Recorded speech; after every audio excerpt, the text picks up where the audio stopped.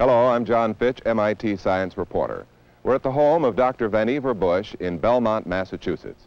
During World War II, Dr. Bush was the organizer, guiding spirit, and driving force of our nation's scientific efforts in a global conflict. As director of the Office of Scientific Research and Development, he was responsible for mobilizing the forces which produced many of the technological advances that played an important part in the winning of the war. Dr. Bush worked closely with Presidents Roosevelt and Truman, and in effect was the first of our scientific advisors.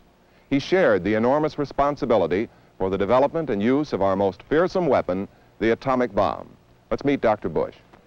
Well, let's start off by going back to 1945 in New Mexico when you witnessed the first atomic bomb blast. What was your personal reaction then? Well, of course, my first reaction was one of great relief that the program had been successful and the bomb had gone off on schedule.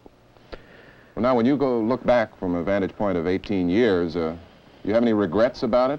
No. Of course, President Truman made the decision to use the bomb, but I thought then, and I think now, that he was right, for a number of reasons. One, by ending the war abruptly, it saved 100,000 or more American casualties. It saved the lives of Japanese, for that matter. Then, too, the bomb was bound to appear, and I think it as well that it appeared in a dramatic fashion, so that civilization would face up to it, as it wouldn't have if it had come in some test fag. And the world has got to live with it and had to learn to live with it. Well, don't you think it's sort of a paradox that this tremendous instrument of warfare, the greatest we've ever known, may very well be the strongest force for peace in our time? There's no doubt that since the war we've had a stalemate. We have today a determination on the part of Russia and ourselves not to get into an all-out war because of the A-bomb. I think we may be able to learn to live with it that way.